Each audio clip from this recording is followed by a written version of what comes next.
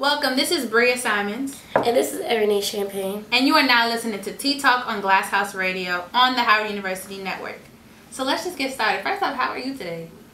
I'm tired. That's the everyday college life. Honestly, how are you? That is. Honestly, my week has just been so long. It just started. It has, right? It just feels like there's just so much going on. But speaking of so much going on, last week was Halloween. It was. And you know, a lot of people showed out. A lot of people on campus and outside of campus showed out. So what were some like costumes that you saw that were kind of like everybody had? Like lions and cats. I was a lion, but and I saw a guy that was a lion too, and I saw girls that were like mouses and bunnies and cats, and I saw a lot of like animations because I saw like Penny Proud, and I saw Gerald from Hey Arnold, and I saw the Girl Sisters. No, that was a dope costume. I'm glad that people are kind of like bringing back the whole 90s thing. Cause I like it too. People just don't have that type of mentality anymore. But speaking of which, like there were some costumes that were just an absolute no. Like what? Just absolute. I saw like maids. I saw like French maids. I saw regular maids. Like honestly, I think that was just a little too scandalous. Maybe they were trying to get dressed for the Halloween party. No. You know, HU Fright Night. They were trying to show out. I saw a sexy nurse. You know, she was trying to do her thing. No, what thing is that exactly? You know what I mean? But like, I just feel like it's just way too much. Like, I understand you going in for the holiday, but I think that's just way too much. I think people they take Halloween as, you know, they won't be judged for that one day. Because I know Halloween, I took out my hair and I felt like, well, it doesn't matter how I look today. Who's going to judge? You know, it's Halloween. No, I was You go outside with a shower cap on, a robe, and it's Halloween. You could go say, I'm an old lady for Halloween. I mean, yeah, but to some extent, like, look presentable. Like, don't look like you didn't put any thought into your costume. Because a lot of people went out in lingerie. Like, do you think that's okay? Like, I don't think that's okay. Like, there's kids outside. Put on some clothes. Like, Nicki Minaj was wearing some lingerie, and she was a teacher. But, I mean, it's her body. She likes it, so why not? But you're right. It is kind of revealing to kids, but that's when you have a coat. And then when you get to the party, you take off your coat. And then you turn up in your outfit. Even with the coat, I just feel like there's a line for Halloween. So what's the line? Tell me. I feel like don't be so like you can be scandalous, you can be cute, you can be scandalous, but don't be too scandalous to the point where I gotta like question your lifestyle. Like I feel like if you shouldn't be judging on Halloween though. Nah, I feel like there's some things that you know you just need to like think about. Like that's out of line. Like I saw a costume with like Ray Rice and his wife, and they're wearing like the jersey. Oh no, that's out of line. And I saw like this one little boy. He had like a black doll in his hand and was like dragging her on the floor, like that was supposed to be like Ray Rice's wife and all of that. Like that's kind of inappropriate. That is inappropriate. Okay, so for that, like, so you could be judged for that because that's inappropriate. I know, but a lot of people do take it too far, like the whole blackface thing, because a lot of people did that for last Halloween as well, where they did crazy eyes. They did I saw somebody dressed up as Mike Brown on Twitter. Yeah, a couple of years ago was Trayvon Martin. Like I think that is the point where we got to be like, no, like we don't accept that. Like it's Halloween, cool, but that's not a costume. Yeah, I agree.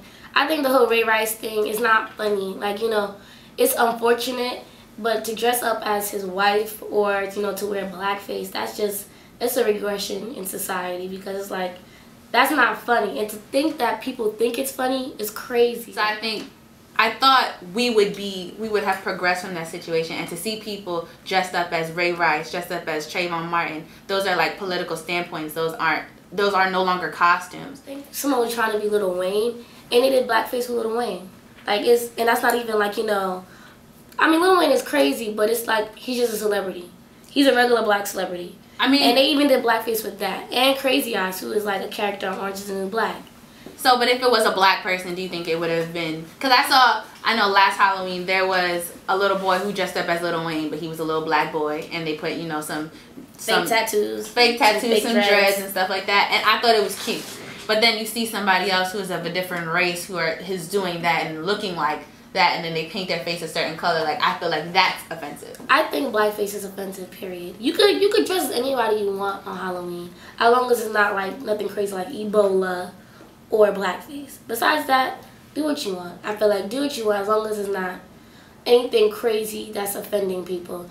I feel like if somebody wants to dress in scandalous clothing and that offends you, Well, that's just you. But like, if it offends like a whole race of people, such as blackface, then it's like taking it kind of far. I feel like we're just really sensitive about certain things, and certain things do cross the line. But in terms of like gender specific costumes, so like for women, we kind of saw the scandalous nature, but for guys, it's more kind of like a playful thing. Like there's kind of like costumes to bring back the characters of like villains and heroes, you know, that are in Marvel or DC comics and stuff like that. I think that is more gender specific for guys. So you feel like there's not too many like costumes that women can wear that won't be sexy? I feel like when you get to a certain age, people are expecting you as a woman to be like sexy for Halloween. Like that's not a, you know, like every other day it's like I can't go out looking any type of way. I can't go out looking like, you know, I have no home training. But on Halloween, you better get that lingerie, you better get that bra, you better get that lace, you better. And I feel like they do that because they feel like they won't be judged. But I guess people are still judging even though it's Halloween. Yeah. People are still judging, but in their head they're thinking like, I can wear this, I can wear that, because I feel like if I do this any other day, I'm going to look crazy. You still look crazy. But if it's Halloween, still look crazy. I'm sexy, I'm cute, it's Halloween, I'm going to be a sexy cop for Halloween. Who cares? Like, but it's Halloween. Like, so that's what some people might be thinking, like, they're thinking like, okay, it's acceptable because it's Halloween. Right? No, it's still not acceptable because you just can't look crazy. I walked outside and I was going to food corner. Went to food corner and I saw some girl in a bra and like a bikini bottom, and she had like lace around it, and I forgot what her costume was. But it's just like, I just think that you didn't know what the costume was. I didn't know what the costume was. I just thought that she came with like an uncompleted outfit. Like I'm just like, go back to your room. It's cold outside. Put some clothes on. You're gonna get pneumonia. Like I just personally think that with guys, it's kind of we expect them to kind of be the villain, kind of be like a hero and stuff like that. But for girls, it's like, oh, you gotta be scandalous, you gotta be, you know, what you want to be behind closed doors. When it comes to Halloween, like I feel like be respectable, I guess. Like I said, we just not gonna, I guess we're gonna agree to disagree, because I feel like if that's what you want to do on Halloween, do you, as long as it's not blackface or what's the other thing I said? I forgot. Ebola. No, I saw somebody dressed up as like a test tube. Ebola is not funny. They were dressed up as a test tube and it said Ebola. Like I saw something where someone was like in a box. Like they created this big makeshift box and they were inside of it. On the outside it said Ebola. I think that's funny. Nah. I do think that's funny. That's like you dressing up as HIV. Like I knew you were gonna say that. No. I don't think diseases is something that you should. How do you dress as a disease? That is true. That's true. Like, but a lot of people, as you said, a lot of people step out of their character and step out on Halloween to be someone that they're not. A lot of people kind of change their like self-appearance. So with that being said, a person who wasn't in costume was Tiny, T.I.'s wife, Tamika. And she had done a cosmetic surgery to change her eye color. So originally her eye color is brown, dark brown. And now it's an icy gray. How do you feel about that? I feel like that's ridiculous. Well, Tiny is biracial. Her mother is white. Her father is black. Her mother has brown eyes, and her father had brown eyes. And she was born brown. You know, I'm tired of wearing contacts. They like itch my eye. They make my eyes dry. Let me just, you know, get my eyes permanently done. Right. It's not even available in the U.S., so she sought out that. That's a deeper issue. That's not just about. You think it's a deep issue? I do think it's a deeper issue. I think like people don't normally just go out and get their eye color changed. Like that's not something regular. Like people go out and they get like plastic surgery. They go out, they get their butt done, their boobs done, they get hair implants. Like that stuff is regular now. But changing your eye color, I think that's a little extreme. Like I just feel like, why don't you? I don't want to say love yourself to take it that deep, but why aren't you okay with the way you look? Into the sense where you have to go as far as changing your eye color. I think it's something with like I don't think she hates herself, but I think it's maybe something like, you know, when you grow up, people are like, oh, I always wanted to have hazel eyes. Maybe that's how some people feel. What you do with a contact? Maybe she always wanted to have ice gray eyes, and she liked the contacts. And she's like, I'm tired of putting these contacts in every day. Let me just, you know what, try something new. Because that's what she said.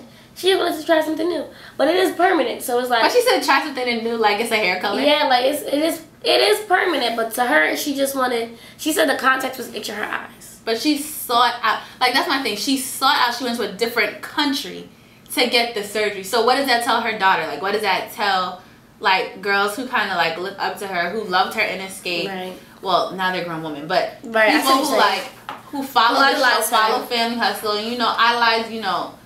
the person that she is. Like, you know, she's a ride or die chick for her husband. You know, she's now a businesswoman and stuff like that. And she kind of like balances both the life of having a family life and having a business and doing everything and was in the music industry writing, and is a very talented writer. So it's like a lot of people kind of like look up to her in that sense, or the idea that she presents.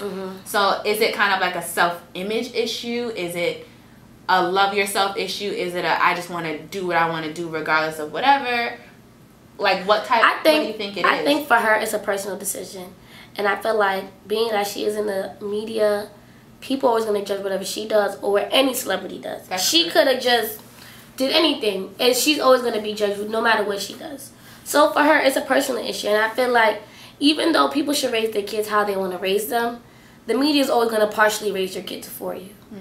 And I don't feel like we should put it on her where kids are going to lead by her example and start changing their eye color. It might happen. It might not.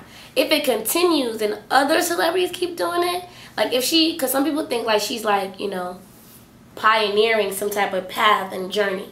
If she does and other people start following her footsteps, then we may have a bigger problem on our hands, you know. But I feel like right now, first of all, her daughter was with her.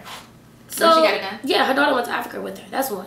I mean, that's a good trip. And I think her daughter, I don't think her daughter looks at her any type of way. I think her daughter probably sees like, you know, she loves herself and she just wants to change something. Is it bad that you want to change something?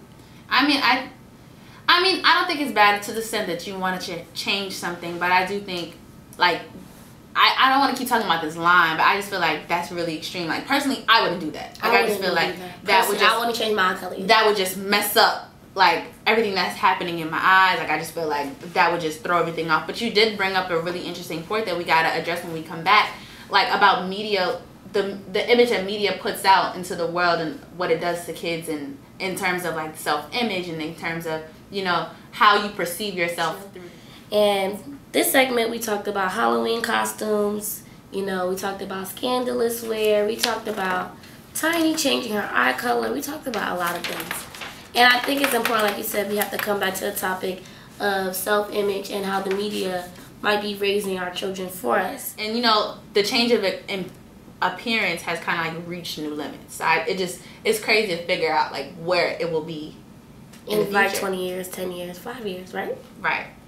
So stay tuned for much more. I'm Ernie Champagne. And I'm Bria Simon. And you are now listening to Tea Talk on the Glasshouse Radio, part of Howard University Radio Network. Stay tuned.